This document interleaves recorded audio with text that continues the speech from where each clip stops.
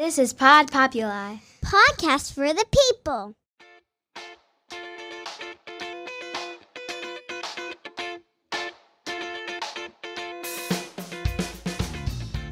Hi, this is Pamela Wirth with the Encourage Your Wellness Podcast. And today I have Dr. Wendy Myers, naturopathic doctor, founder of Myers Detox.com, and is an internationally recognized expert on heavy metal detox, anti-aging, and bioenergetics.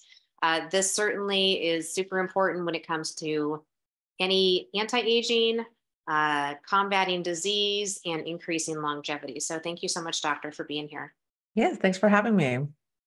All right, so heavy metal detox. What is it? How do you test for it? What do you do? Yes. So when it comes to heavy metals, we've all heard about mercury and lead and arsenic, but there's many, many other metals that really don't get a lot of in the information in the spotlight. And, the thing is, when you really think about it and you look around your desk in your room, look at everything that has metals in it. And when you're touching that, that can soak through your skin. And we're also getting metals in our air, food, and water. So we breathe 11,000 liters of air a day or more. That's the number one entry point for heavy metals and toxins into our body. So a lot of us are trying to eat organic food. Organic food still has heavy metals, and 7% is contaminated with pesticides. And then we look at our water. We're drinking filtered water. We're showering in super toxic water. And so I'm not saying this stuff to scare people, but just to give people a reality check, is this stuff is invisible. We can't see it, smell it, but it is dramatically impacting our health. When you look at the research, Dr. Joe Pizzorno, the founder of Bastyr University, has said he has a book with over 40,000 research citations. He does his homework. He has said that I think it's 19% of all cause mortality is caused by lead. I mean, just one heavy metal. And he says that 1/3 of fatal heart attacks are due indirectly to lead.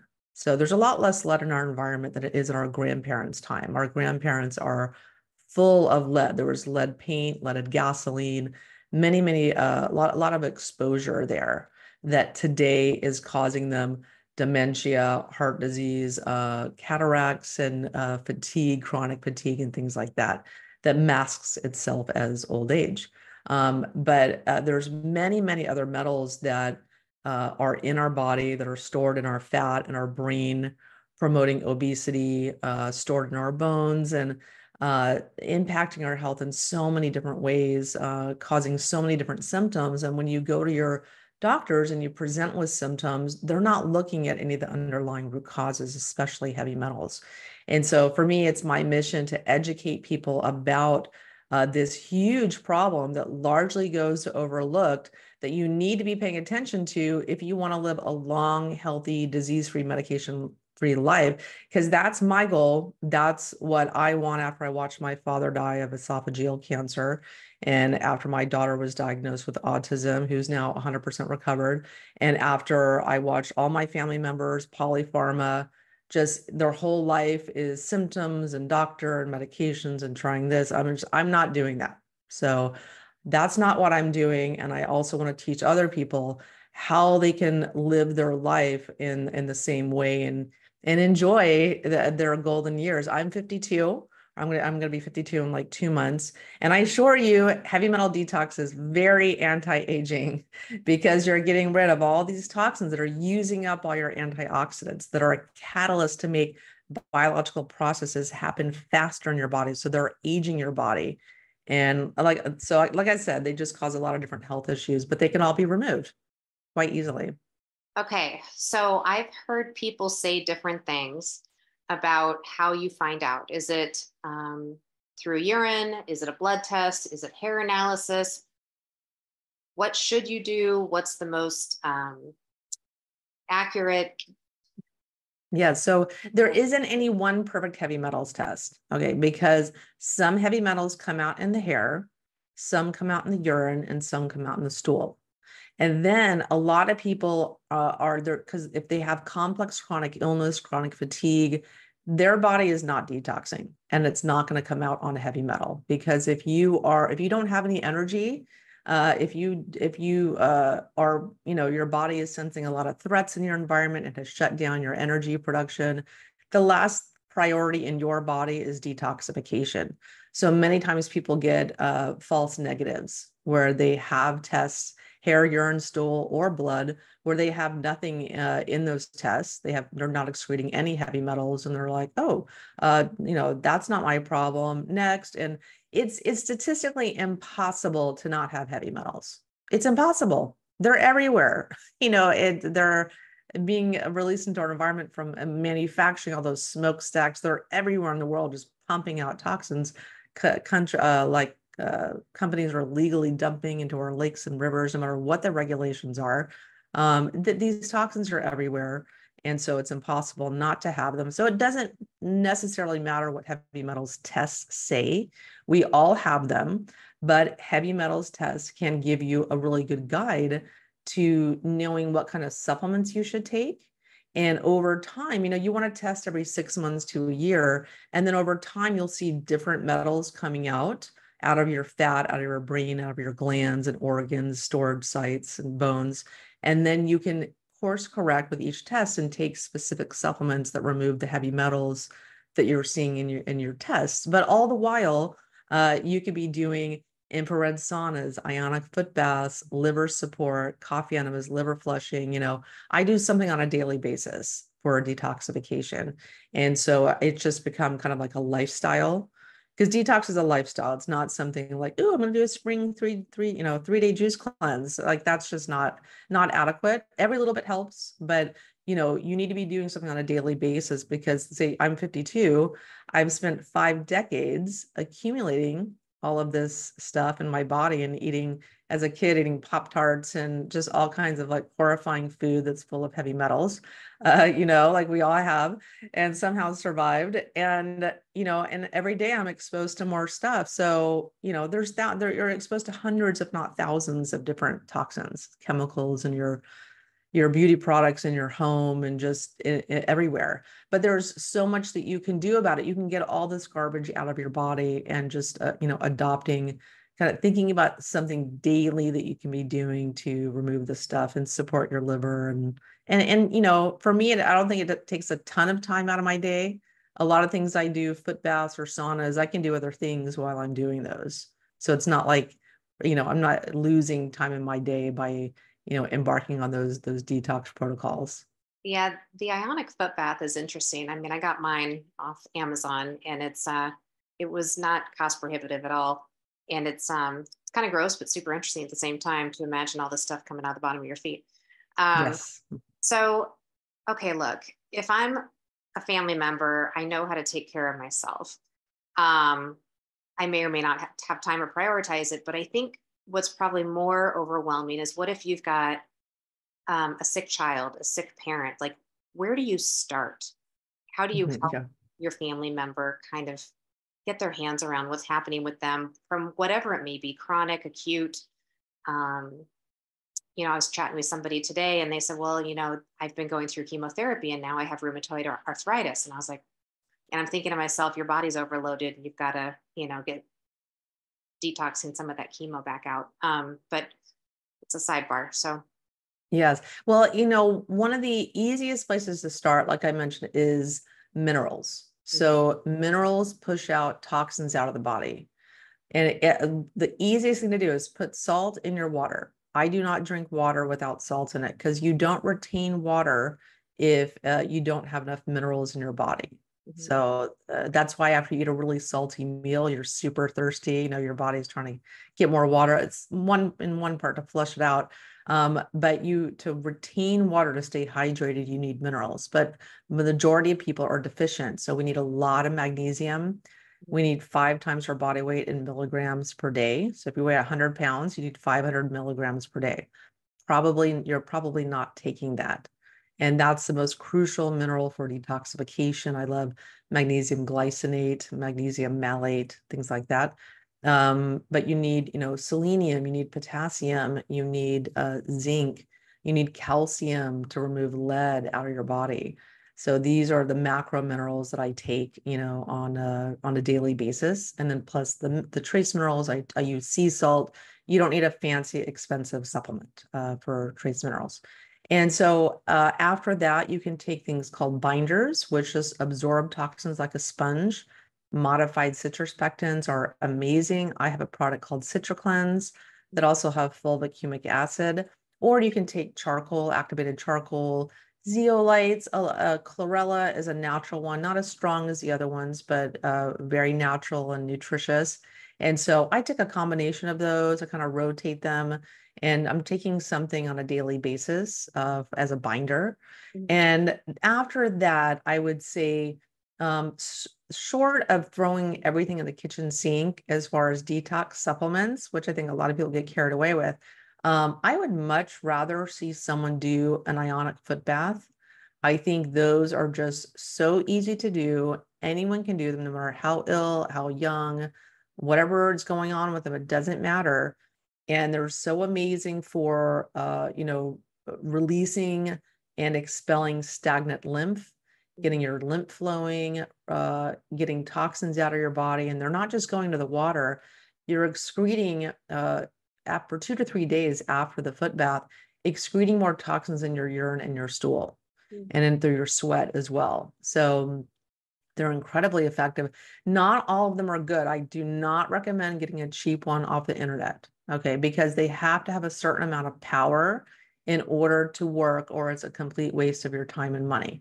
So the only one that I recommend, there's a couple I recommend, but the least expensive one is healthandmed.com. So that's a really high quality one that you can get for like $5.99, I believe is the price point. It might change at some point. But that's one of the least expensive, most powerful ones, because you have to have 20 volts and at least 2.5 amps for it to really give you enough power to pull the toxins out. Okay. And it works by ionization. You get lots of negative ions in your body, which have its health benefits, and that attracts the positive charge of heavy metals. So it binds onto those, takes them out of the body, out of the 4,000 pores in your feet. And you can see the sludge in the water. I mean, it's gross. I just did a webinar on them, and we went through like maybe 15 different patient stories and looked at their foot baths, and they're all different colors. I mean, I went like 3 years without doing one, because I had done like 200 hours of foot baths, and I just stopped. I was like, okay, I'm good after 200 hours. And then I just started doing them again recently, and the water it's black sludge. And when I stopped doing them, it was kind of light brown. And there, I was living in Mexico for 3 years, and it's just, I picked up all kinds of crazy stuff there, obviously, because my foot baths were so gross. But yeah, so really, really important to, incorporate these different detox strategies. But, another inexpensive thing you can do is coffee enemas, not for children. We want these for adults, or, there's coffee enema kits you can buy if you're not able to lay on the ground or you're not mobile. There's coffee enema kits you can get that use a pump where you can be sitting down, but those are amazing for cleaning the liver. Just fantastic for supporting the liver, which is your main detox organ. You need to give your liver a lot of love. Our livers are very, very overloaded, overwhelmed. And that's evidenced by the fact that 100 million people in the US alone have fatty liver disease. So you're not going to be detoxing that great if you have fatty liver disease. Your liver is compromised. So, and that's just kind of some basics, but there's more things that you can do. And I'm, like I mentioned before, I don't think I answered your question before about the heavy metals testing. I start with hair mineral analysis, or an HTMA. That's what I start with people. It's inexpensive. It's easy to do at home. It gives us a ton of information.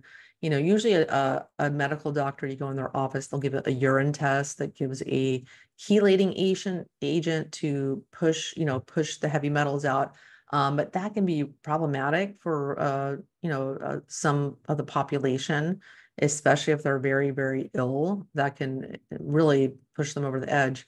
So I don't like to use chelating agents typically, but the hair test gives us a great information upon which to, do a customized detox protocol for someone.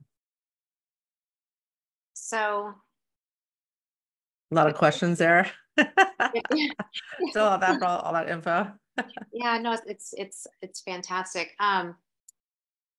What about all these GLP-1s that are in the market at the moment? How is that influencing heavy metal detox, weight loss, obesity, pressure on the liver?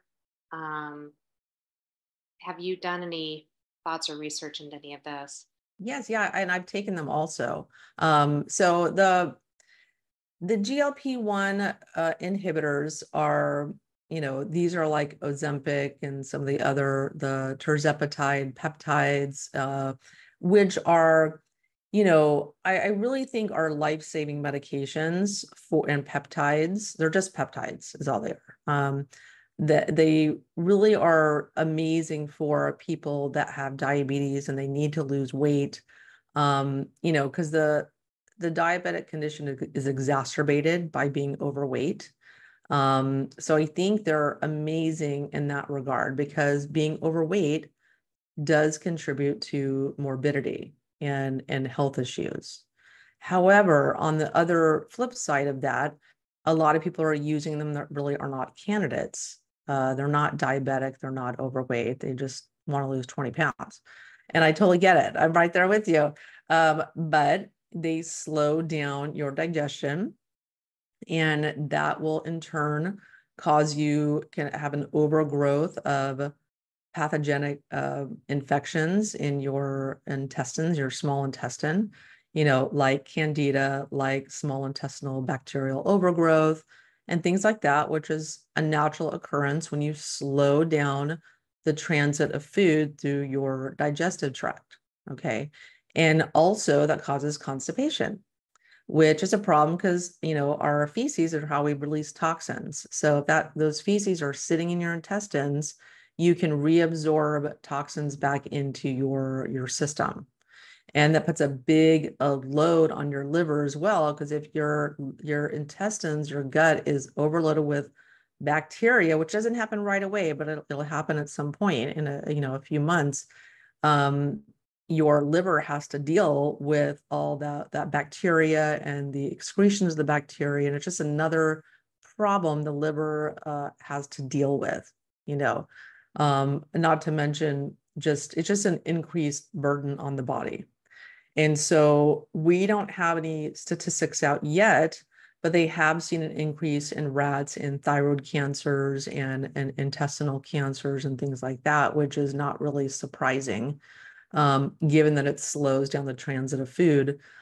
So my vote is yes, if you are a diabetic or are severely overweight, because use on a temporary basis or occasional basis, because that's for sure life-threatening, or it can be a problem. But if you are normal weight or you just want to lose 20 or 30 pounds, I would vote against it because the jury is still out. It's these drugs have been on the market since like 2017 as a medication. However, the peptides have been used for decades, so we just don't know what the final call is going to be as far as increased cancer rates. So you can take them, but you're kind of playing Russian roulette.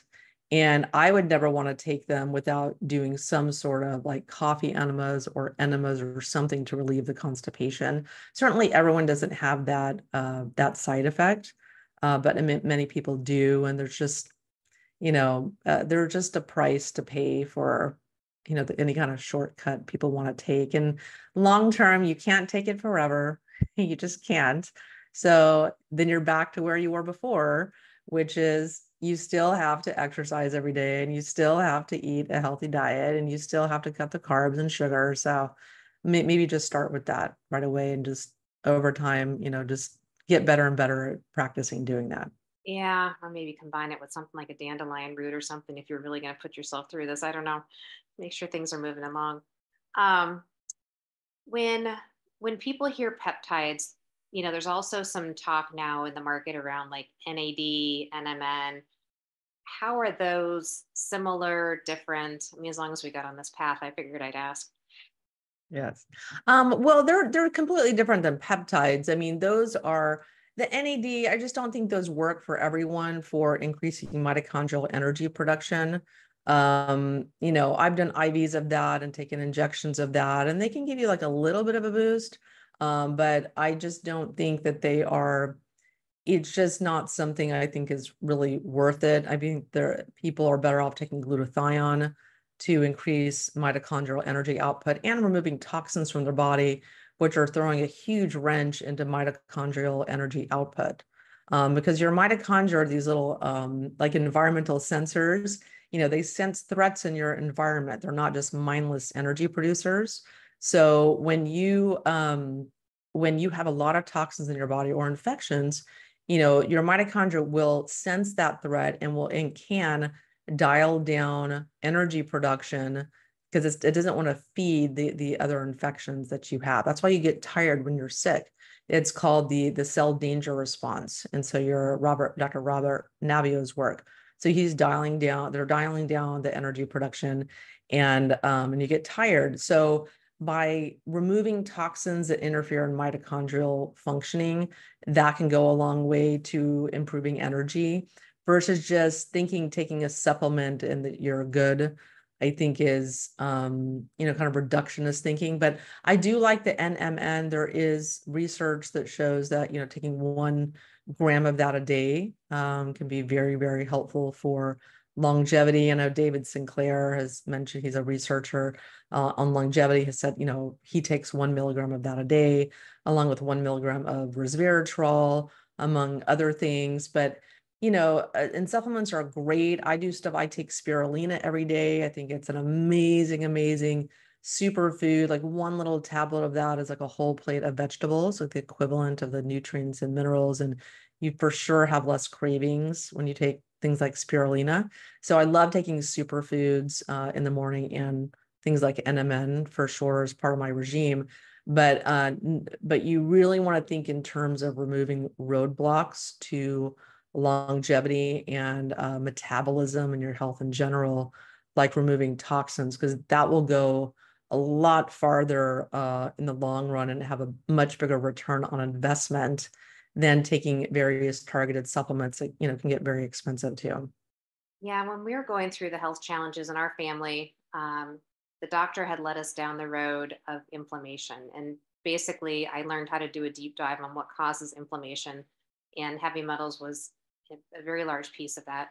Interestingly, and still kind of new-ish, I think, is EMF and 5G and how this impacts our body and when it causes inflammation, when it doesn't, and should we really sleep with our phones next to our bed, and what's really happening, and make sure that the cable box is on the other side of the house and doesn't share a wall with someone's bed, or anything that you've learned in this space that you think is worth sharing. Yeah, so EMF is it's another one of those invisible threats that people just don't think about. And it took me a long time to go down that rabbit hole because there's just so many other pressing things that you feel like you need to work on your health. So a lot of people just don't research the EMF. I actually have a course, the 5-day EMF detox challenge, that just goes over the basics to help people kind of figure out what they need to do, where the threats are in their home. And so what EMF does to your body is it's a non-native frequency. So we have frequencies our bodies emit. We have brain waves that our bodies emit. We have a heart wave that extends 10 feet in diameter around our body, or 3 meters around our body. And so EMFs come in, there are these harsh frequencies that come in and interfere in those signals, and they interfere in our body's communication systems.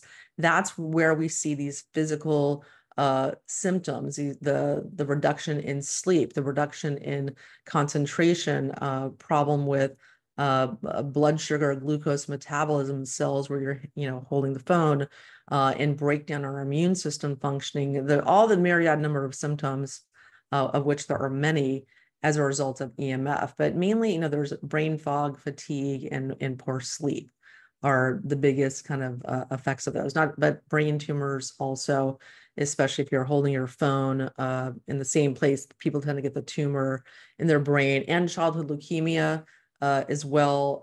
Children are sleeping in a room, and unbeknownst to the parent, there's just like a huge beam of EMF from whatever. It could be from their a light in the room. Light bulbs can be crazy EMF producers, or there could be like a cell phone tower outside the school or outside the home, and they're just not thinking about it. And that is a big contributor to childhood leukemia, sadly. But easy things that people can do are, I don't have my cell phone. I love my cell phone. We live with our cell phones. I keep mine an arm's length distance away from me because distance is key. The farther you are away from the source, the less it's going to impact you. So you can put it on airplane mode or turn it off, and or keep it 3 feet away from you. Another thing that you can do is get a little $160 tri-field meter and go around your home and play detective. Like, I realized the O-ring light I use when I'm podcasting, it was emitting crazy amounts of EMF. I was just shocked. And I actually learned this when I was filming my course, because the EMF course, of course, because I was going around with the trimeter, filming that. And I was like, oh my God, that's why I'm so exhausted after I do a podcast. I thought I was just emitting it was just tiring my brain talking for an hour, but it was my light, my O-ring light. So I got a different one. Or light bulbs can be big emitters, microwaves, televisions in your bedroom. So I turn off all the electronics in my bedroom, or I don't have them in there anymore. Or certainly just unplug them. Just plug them in when you use them. You don't need them plugged in all the time. And then some people are super, super sensitive, like they call them HSPs, or highly sensitive people. It's about 20% of the population. Those people are going to be very affected by EMF. And again, you'll go to your doctor and the doctor's like, here's a psychiatrist card, cuckoo bird, when really their body is just very sensitive to EMF, and it's causing chronic fatigue, even inability to work. They just can't function. And so they have to take more drastic measures, like turning off the breaker in their bedroom at night, or you can get these like silver coated sheets or silver coated Faraday cages that have silver threads that you can sleep in at night, that just, give your body a rest from this constant barrage of EMF. Turning off your Wi-Fi router at night. There's a lot of different things you can do, but it's just everywhere in our environment. It's only going to increase. It has only increased over the decades, and it will continue to increase. And if you turn your Wi-Fi router, sometimes you can, if you live in a city, you can have 50 or 100 Wi-Fi routers. If you really understand how the body works, and how our brain waves, heart waves, and how really a lot of the communication in our body happens on waves of information, like information is transferred to our body on energy waves. It works the same way your cell phone works. Information data packets travel on energy waves wirelessly to your cell phone, wirelessly to your computer. Our body works the same way. And any kind of EMF frequencies that come in are going to interfere in that. And then you're going to see a physical breakdown in functioning as a result. Okay. And so, so there, like I said, there's a lot of things you can do, and it gets much more complex than what I've said, but I just wanted to kind of gloss over that and give you a few tips. No, it's a lot to think about. As people are listening to this and they want to learn more about you and what you do, where can they find out more? Is there anything that I may have missed and wanted to make sure that you share with people? Yes, you can find me at myersdetox.com, and you can take my heavy metals quiz at heavymetalsquiz.com. It just takes a couple of seconds. So you can kind of get your score based on some lifestyle questions of how toxic are you. And you can get a free video series that, answers a lot of frequently asked questions that people have. When they're embarking on a detox journey, people have various questions that I'm very familiar with, as I worked with thousands of patients. And so I just wanted to distill it down into like a free video series that people get after they take the quiz. But you can find me on all of the social media at Myers Detox, on YouTube at Wendy Myers, and I'm on Rumble. I'm on all the platforms, but mostly at Myers Detox. Super. Thank you so much, doctor. Is there anything that I forgot to ask you about? No, I mean, we pretty much covered a lot of the basics, but my plea to people is to not wait until you have a diagnosis.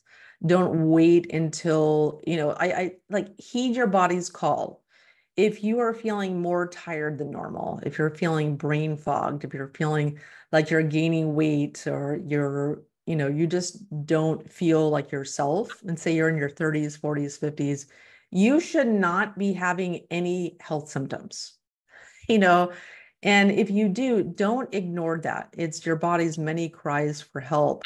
Don't ignore that. There's an underlying root cause of those symptoms. And many times it's heavy metals and chemicals. It could be other things as well. There could be mold, causes a lot of health challenges for people and whatnot. Emotional trauma is certainly a factor. Diet and exercise, of course. I'm kind of bored with those topics. I like to talk about higher level things. I'll leave the nutrition, exercise to the other people. But you know, but if you've checked off all of those boxes, like me, in my 30s, when I doing the diet check, doing the exercise, doing the emotional trauma work, taking all these amazing supplements, and I still felt like crap. I still woke up every morning feeling like I'd been hit by a train. And I also just felt kind of meh. Like I just didn't feel excited about life. I had an amazing life. But I didn't feel excited about life or inspired. I felt kind of like gray and flat. Many heavy metals interfere in your neurotransmitters and your in production of feel-good neurotransmitters. So all of these things for me, I knew there was instinctively something not right in my body, and that I sought answers for. And I just very quickly happened upon hair mineral analysis, heavy metals testing, and was like, wow, I'd never really thought about this, because I didn't think that Flint, Michigan's, or I lived such a healthy life. I didn't think any of this applied to me, even though I'd read articles about mercury and lead and the problems. It just wasn't resonating for me. It's something I needed to go down that rabbit hole, But in doing so and starting on a detox journey, I just feel so much better than I did in my 30s and even in my 20s, and I just felt I have so much better energy, brain function, zest for life. I just feel so much healthier in so many ways. And I have perfect labs. I don't have anything wrong with me. And I plan to keep it that way. And part of that I attribute to heavy metal and chemical detoxification and my detox lifestyle. But I also do a lot of stuff, bioenergetics, energy medicine, which is a whole other podcast. But really, detox took me a long way in taking control of my health.